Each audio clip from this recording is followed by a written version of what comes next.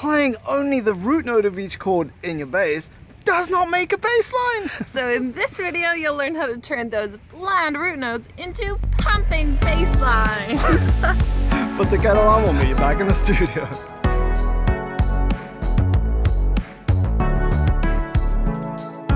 Hello, revolutionaries! I'm Kate Harmony, this is Ray Harmony, and welcome to the Hack Music Theory Show, where you are empowered with notation-free theory for making great music. Alright, let's get you orientated. So what you see on your screen right now is the vocal melody at the top. Yeah, and that's muted, that's just there for reference. And below that is what will become our bass line. Yeah, and currently that's just a root note template showing us where the chords change. Yeah, and this is the chorus of our upcoming single Down with the Drama, featuring the amazing Sarah Serene on vocals.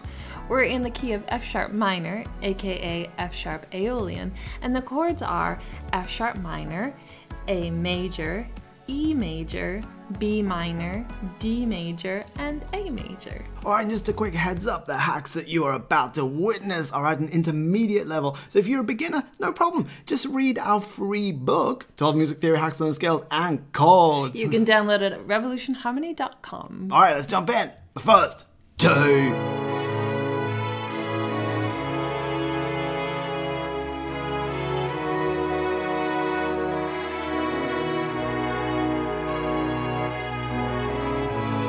Hack 1. Go the wrong way. To make your bass lines more melodic and therefore more memorable, simply start by adding a short note in between some root notes. This creates a flowing contour to your bass line while also adding excitement to the rhythm department. So the easiest way to add a short note in between some of your root notes is to just cut an 1/8 or a 16th off the end of some of them. So we decided to do that for this note here, here, and here. So we're just going to cut an 1/8 off this one, and that one, and that one. So now we've got these 3 short notes over here. And now we can just move them up or down to different notes in the scale. So we're going to take this guy down to here, this guy down to here, and this one, this is where we're going to use our wrong way hack. So when you're using a short note like that to create a more flowing contour between 2 notes, the tendency is to put that short note on a pitch somewhere between those 2 root notes. And that's great. We've done it here and we've done it here. It works really well. However, doing that all the time can be predictable. So it's really fun to change it up and go the wrong way sometimes. Do it just once somewhere in your bass line. And that's what we did over here. So you can see we're on a low note and we're going to a high note. So instead of using a pitch somewhere in between, we're going the wrong way first. So we're going down. We're on a low note, we're going even lower before we then go up. So the listener's expecting this to keep going down, and then suddenly, whoop, it's all hit up. It sounds awesome, check this out. Hack 2. Go outside. Now that your bass line is flowing, it's time to get dangerous.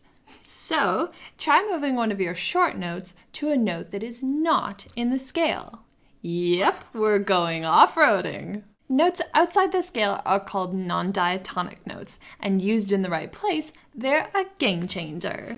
Yeah, so after using that first hack, we noticed that we have this awesome motif now of going from a longer note down a semitone to a short note. We have it there, we have it there, and we so nearly have it here, but that's 2 semitones, which gave us the idea, well, hey, let's just take that D and push it outside of the scale to a D sharp.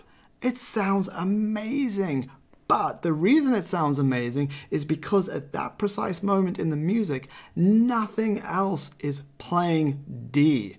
For example, if we had another synth playing that D while the bass is playing D sharp, oh, it's going to be the most horrific clash.